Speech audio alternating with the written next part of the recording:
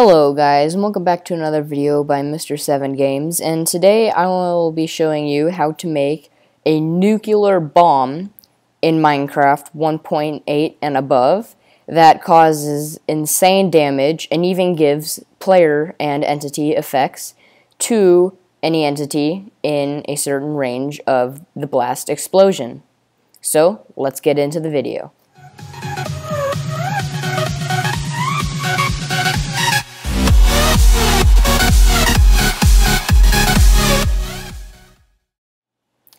Okay guys, to kick off the video, I want to first show you guys how the redstone works.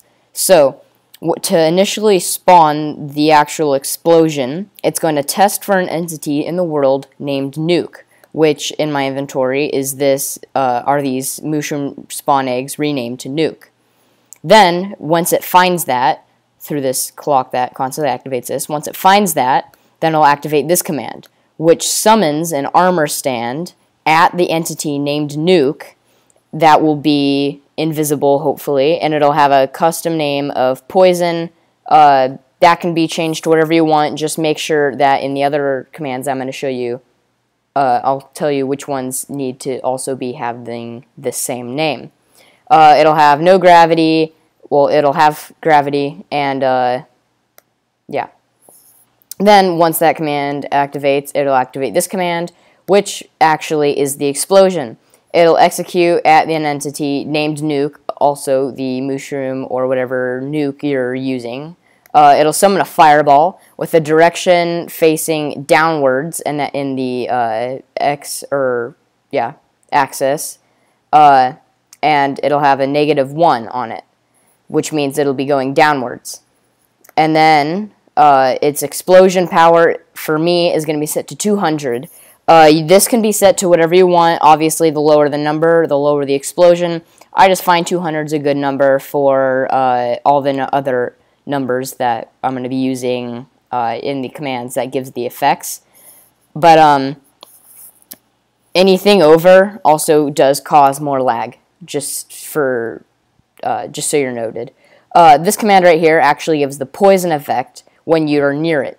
What happens is it'll execute at an entity which name is Poison, and that's the armor stand you have to remember. So whatever your armor stand is named, this command block over here, and then this command block under that other one where my mouse are have to have Poison or whatever your armor stand is named to.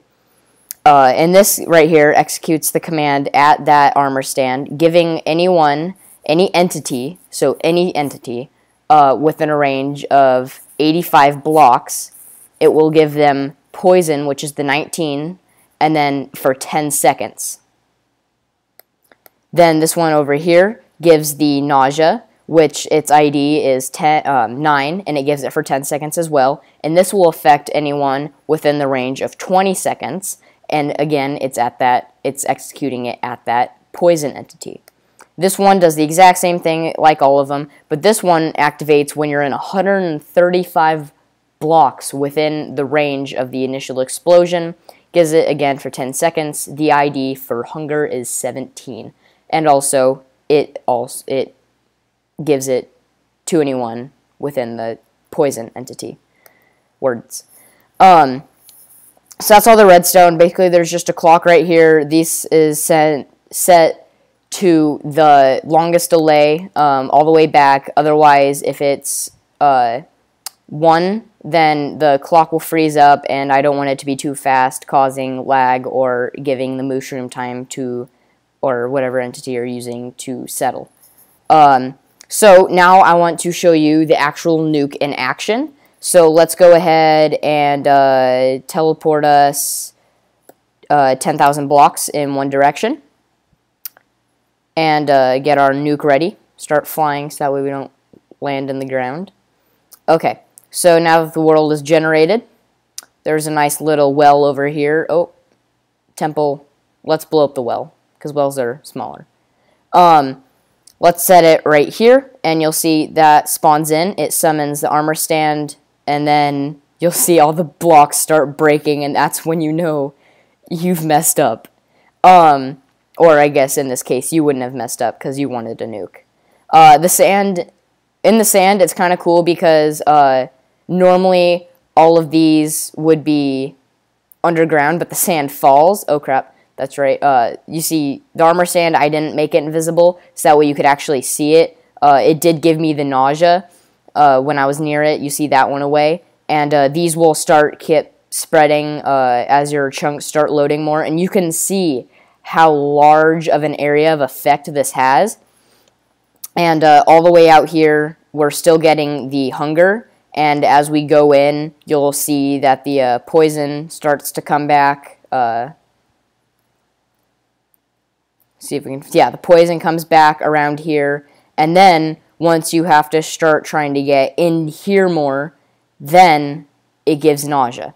And I think that this would be really cool if you could make like some sort of armor or something using command blocks, like a biohazard suit that would maybe make some of these effects less, or certain tools that you could destroy the actual radiation poison entity right there, so that way this could be Sable's spot again, and then maybe have zombies and stuff being constantly spawned in here. But note that the poison, as long as you're on easy or medium and stuff, will only get you down to half a heart. And also, if you do add the zombies and stuff, that will be pretty bad, because you always be at a half a heart to be able to have to defeat them and also get rid of that. So I think this would be really cool, and there is a bunch of stuff that you can still add to it. If you have any suggestions or comments on future videos, what I can make and stuff, go ahead and leave them in the comments. I'll do my best to try and work them out and create them. Anyways, if you like this video, please like, comment, and subscribe if you are new. Goodbye.